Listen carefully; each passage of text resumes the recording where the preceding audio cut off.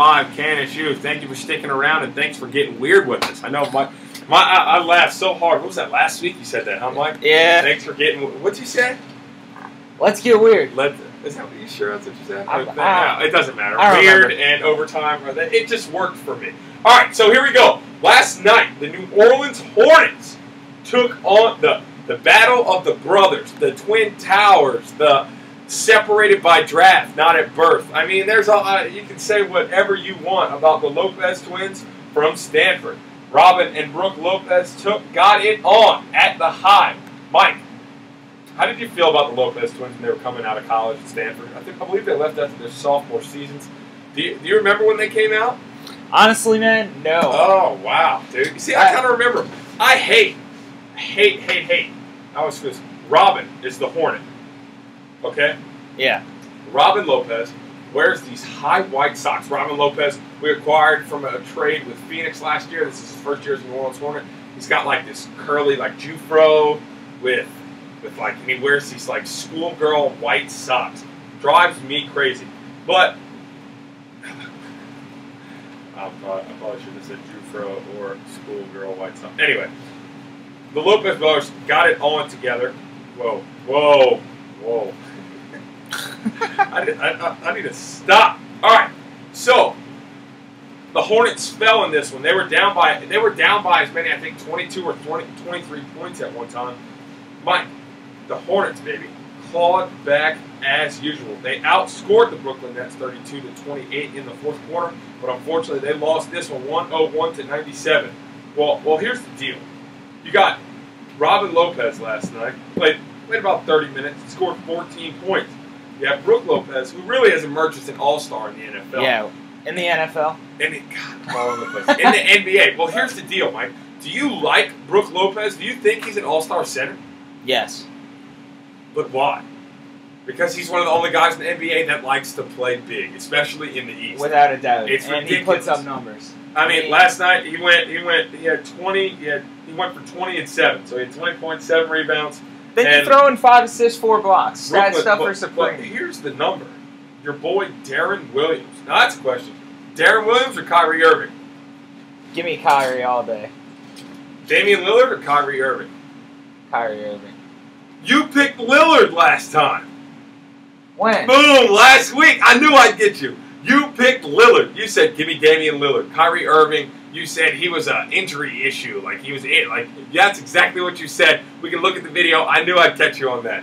We will look at the video. I don't remember there's no doubt. You can go through 5 hours of video from last week. Ladies and gentlemen, if you remember Mike saying he'd rather Damian Lillard over Kyrie Irving, say holla, because that's what happened. But anyway, Darren Williams had 33 points. You look at the Hornets. Anthony Davis. You see, Anthony Davis only played 21 minutes last night. He left the game with a shoulder injury. 21 minutes, 6 points. Not too bad for the rookie. Al-Farouq Aminu. Here's the guy that I'm just having a hard time understanding when he's going to find his niche on the basketball court. Played 29 minutes, 4 points. So, I mean, you look at the Hornets. Greivis Vasquez was your leading scorer with 20 points and 7 assists. Obviously, I'd like to see Greivis with, that 9 to 10 range to keep his average up. But I don't know. The Hornets just aren't. They don't have the star scorers like a Darren Williams. You know what I mean? You can't have Eric Gordon going 4 of 15 from the field. Exactly. EG, 10 points, man. 10 points for $260,000 a game. 10 points. He got $260,000 for 10 points last night.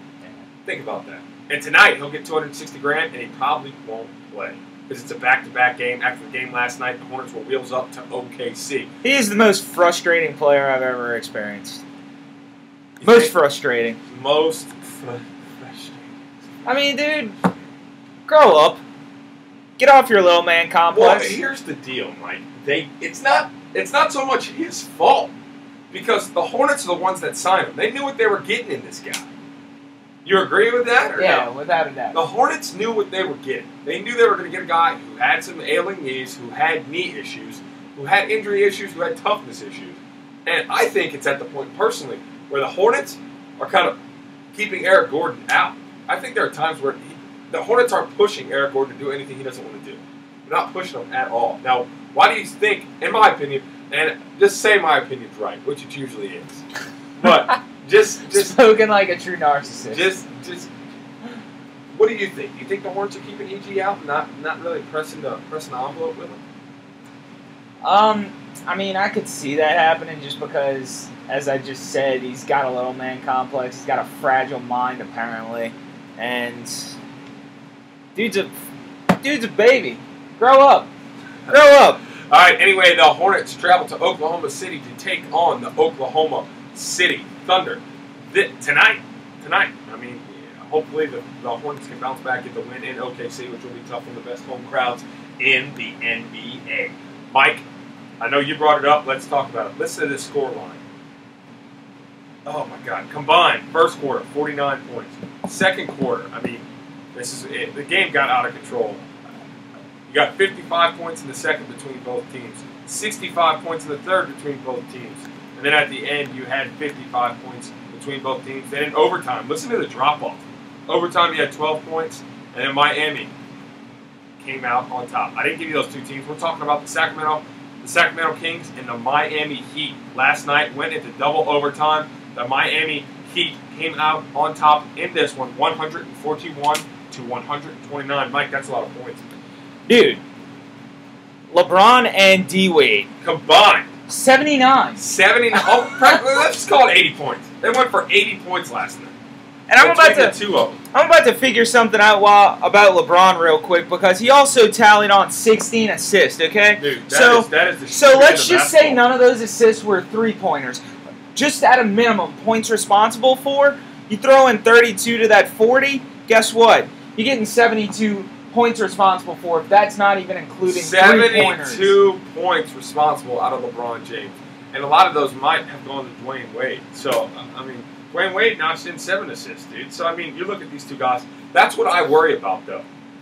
You look at Chris Bosh getting paid all this money, had 8 rebounds, 15 points. Obviously, LeBron James and Dwayne Wade are the two that make that big three. But Dwayne Wade, how much longer is he going to be able to keep this up? Because he's been in the league longer than LeBron. A lot longer. Yeah, I mean, dude, Wade's up there. He's got a handful of years on him. So, you look at D-Wade, I mean, D-Wade's coming out of his prime. It's safe to say. The thing is, with D-Wade, he's 31. He's been in the league 9 years. Long time. Almost a decade. The thing is, with D-Wade, he relied so heavily because he is a smaller guy.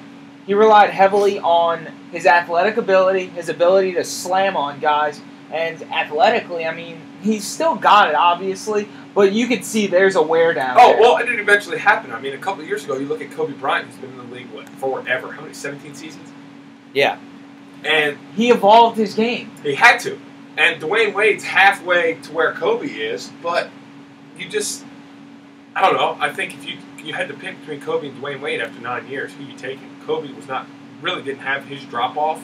And I'm not saying Dwayne Wade's having a drop-off, but I'm saying he's going to be coming out of his prime relatively soon. So that's why I worry about LeBron and Dwayne Wade, because I think easily you give the next 2 championships to the Miami. Now, the thing as of now, you have to. Easily. And that's a difference I've always seen with LeBron, because he's constantly changing his game. You don't see him trying to bang as much as he did early in his career. He's really a passer. LeBron is a pass-first guy. If he does not have a straight drive-through lane to the hole, he's a pass-first guy. Granted, he's developed his shot a lot more in this last year, but he's a pass-first guy, and you can see that last night with 16 assists. Now, I got to ask you something.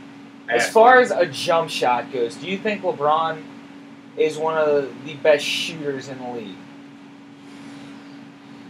No. No? No. I don't.